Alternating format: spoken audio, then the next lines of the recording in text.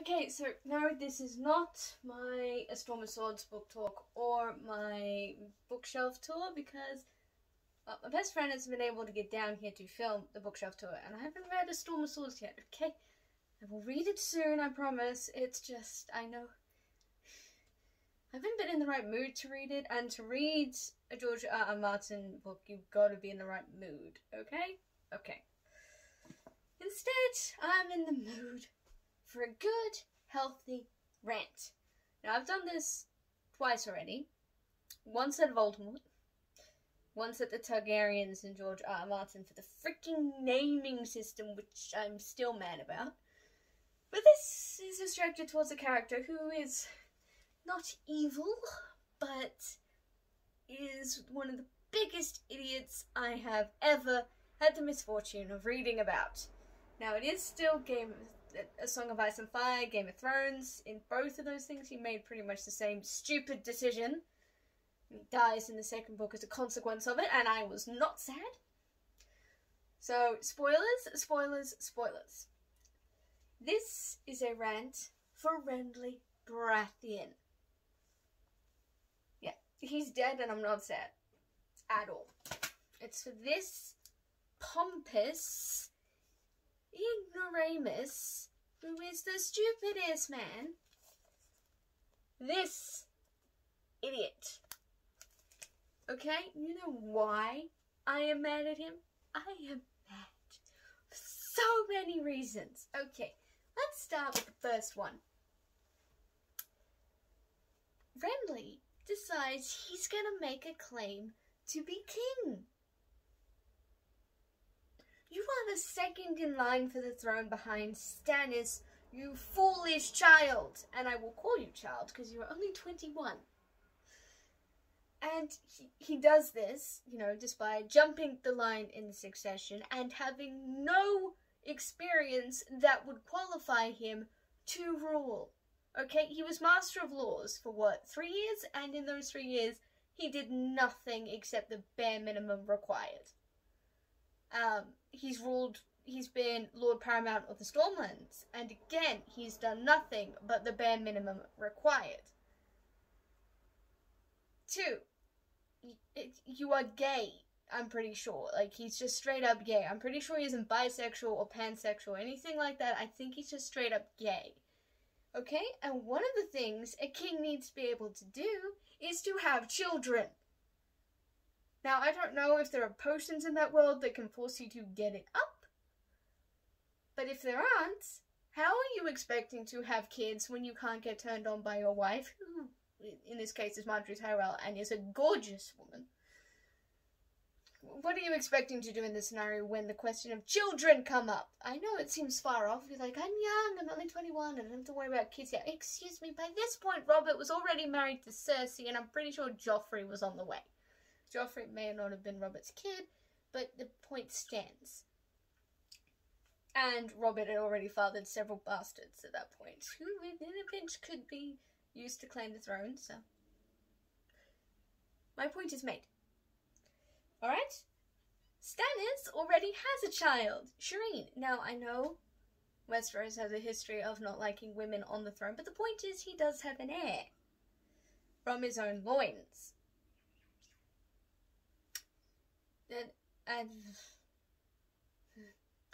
And then 3, you betray your brother to do it. Now, his reasoning as to why Stannis shouldn't be king is that he isn't popular. That is his own, that's the only reasoning he has. He's like, no one likes you, so you shouldn't be king. The reason people don't like him would make him a good king. Okay? The realm has fallen into shambles thanks to Robert's rule, and I'm pretty sure you have no plans on how to repair it. If anything, you might make it worse.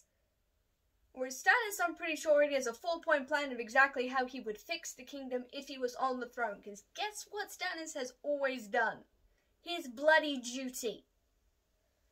And that's why he makes a claim for the throne. It's not out of greed or out of desire for might. He does it because it's his duty. He is Robert's heir, since the children were, regrettably, not Robert's, and bastards, unless legitimized, cannot make a claim. So he is the heir. And you're like, he's not popular, so I should do it. Everyone loves me. Everyone loves you because you would be easy to manipulate. You already are being. Like, the betrayal is bad enough that he, claims the throne over Stannis. But the people he does it with are the freaking Tyrells. The Tyrells! I know you were young when the siege of Storm's End happened, but do you not remember that they were the ones who were causing you to starve inside that castle?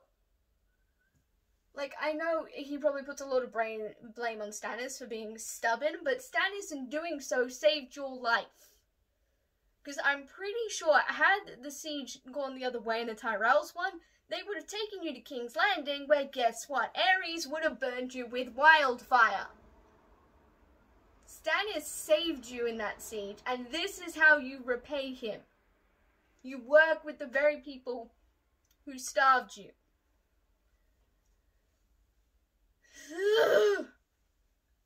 Okay, so, those are the points why he would not be a good king. He can't even be loyal to his own brother. How do I know he's going to be loyal to a kingdom? So, let's counter-argument here why Stannis would be a good king. So, let's start with the first one. Experience. Okay. So, he's ruled as Master of Ships for a long time. And, during that time, he fought in the Ironborn Rebellion. He has actual battle experience when you were still being, a child or training to be a knight. I don't know, you weren't in it. And guess what he did in that battle? He smashed the Iron Fleet at Fair Isle and made Victorian Greyjoy his bitch. What did you do? Nothing! He held the siege at Storm's End. I know this while he wasn't Master at Law, but he still held the siege at Storm's End against the Tyrells. And from what I've heard, it was pretty bloody awful, because they were starving inside the castle. And then Mace Tyrell and his Bannerman were regularly feasting out there, showing how much food they had. That constitutes to torture. And then when Davos saved him by, yes, breaking the law and doing smuggling, he proved his integrity in that. He punished Sir Davos for the smuggling, but then he rewarded him for being the only person to have the courage and the skill to save him and his family and the other people in the castle, and made him a knight and gave him a castle. And later he makes him a lord. Because guess what Stannis can do that you can't? He knows the difference between being of noble birth and having good quality. Stannis isn't going to be blindsided by how many accolades a person has or how many titles. He's going to judge them on their merit. You, Renly, have already proven that you are incapable of that. You've already proven it. And honestly, after what the Targaryens, the more recent ones, and what Robert did to the kingdom, we need a king who can judge impartially, who won't be swayed by how much gold someone has, or how old their family line is. He will judge based on what is right. And that is what the kingdom needs. And you see it consistently throughout the rest of the books. Stannis doesn't care. He makes Sir Davos his hand, because Sir Davos is the only one who has the courage to call him out when he's being stupid. No one else has that courage. I know a lot of you are probably like, how do you know all this? Well, the truth is, I did my little research, so I actually know a lot of the stuff that Stannis has done in the books, even though I haven't read them yet. And, like, here's a quote from Stannis. I shall bring justice to Westeros. Every man shall reap what he has sown, from the highest lord to the lower gutter rat, and some will lose more than the tips of their fingers. I promise you. He doesn't care about the status of someone's birth, and we need a king like that. I think the last one we had was Aegon the Unlikely. He was the closest. And yet, he didn't... He's unwavering, and he does what is right. He proves that when he goes north and he's like, the others are going to be attacking us, I need to have more priorities than getting the stupid throne. And yet he's fighting in battles and whatnot. And what has Renly done? When he got the Tyrell army on his side and he had most of the Stormlands, what did he do? He sat around feasting and having tourneys. He was wasting time and food. Okay, something I know in Westeros, and Renly should have known this, but apparently it escaped him. Whenever there's a long summer, it's followed by an equally harsh winter. So what they should have been doing, instead of feasting every day, is storing the food. Because while the winter may not have been immediate, it would have been coming. Stannis would know this and do it. Because once again, he doesn't uphold with the primp and the foppery of the South that's so prevalent there. He doesn't care about feasts or tourneys, and that makes him unpopular because a lot of people like those. But it's practical, and that's what you need when the crown is 7 million dragons in debt. Stannis would manage to undo that. You know he would. Renly would probably just make it worse. He's popular, but he's got no brains. And then there's, what else? Renly just would not be able to do it, and Stannis would. I honestly believe Stannis is one of the best candidates for being king, if not the best candidate at the moment. Now, Daenerys, I think, would be a fabulous queen, but at the moment, I kind of wanted to stay in Essos so she can just get rid of all of the slave trade that's happening in Essos, because I just wanted to do that. Can she do that, please? She'd be fabulous. Tommen, he's a child.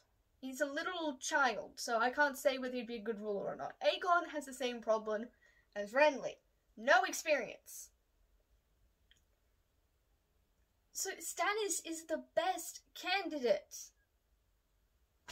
But look, we're not getting nothing.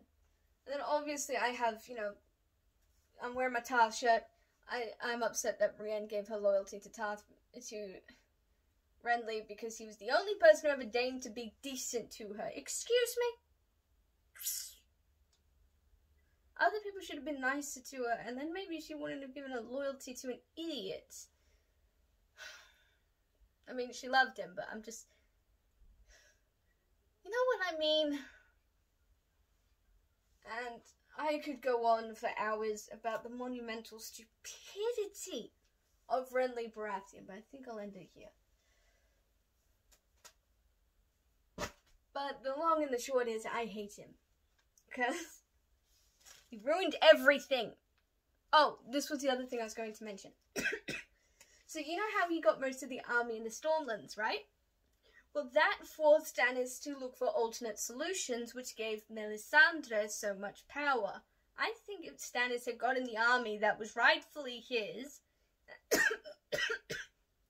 Now work this out. The only armies Stannis could have gotten was the Tyrells and the Stormlands armies, the Reach and the Stormlands, because, okay, Dawn would never help a Baratheon, let's be honest. The Westerlands would be fighting him, and the Riverlands and the North are, you know, fighting for the North. And the Vale isn't about to help anyone, and the Ironborn have their own agenda. So literally you can only expect those two to realistically answer his call, and they don't, because Renly, the jump upstart, decides to do it. And the Tyrells are all about making Margaery queen, and Stannis is already married, so they don't want to work with him. And I'm like, look, do you really want Margaery to be queen? It's not the safest position in the world. Have you heard what's happened to them in the past? Honestly, I'd find a good loyal Bannerman and just marry her after them. Fix some of the problems in the Reach. I don't know, maybe marry her to Dickon Tarly.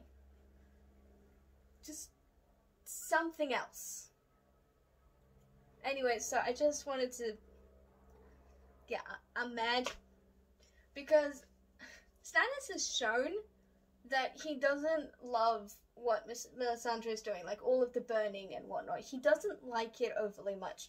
He's doing it out of necessity because no one else is giving him any help. But there's a point in the Dance with Dragons when they're marching, and then some of his Rahola followers like, we should burn some of the unbelievers to the Lord of Light to clear the snow. And he's just like, most of my army is unbelievers. Pray harder. And in the books, I get the impression he didn't know exactly what he did to Renly. I don't think he quite knew what Melisandre was planning, and he's suffering guilt from it. He doesn't like it. You get the point where if it wasn't that he had to do his duty and look after his daughter, good knows his wife isn't going to do it. He wouldn't want to keep going. Because he helped raise Renly. He gave him his own food at Storm's End. I don't think Renly ever realized how much Stannis starved extra hard, because Stannis gave Renly his food. He's not as maniacal as in the show depicts. He misses his brother, and he wishes it didn't have to end that way. And I wish it didn't have to end with him killing his brother, because, like, this all happened because Renly's an idiot. I mean, I guess it holds true in that family. Or his Baratheon would be so disappointed. And so would the Duradons. This is not what Storm Kings are meant to be. Anyway, I've ranted for 16 minutes about one character. I'll stop. Alright, if you enjoyed this video, like, leave a comment, maybe even subscribe if you want to.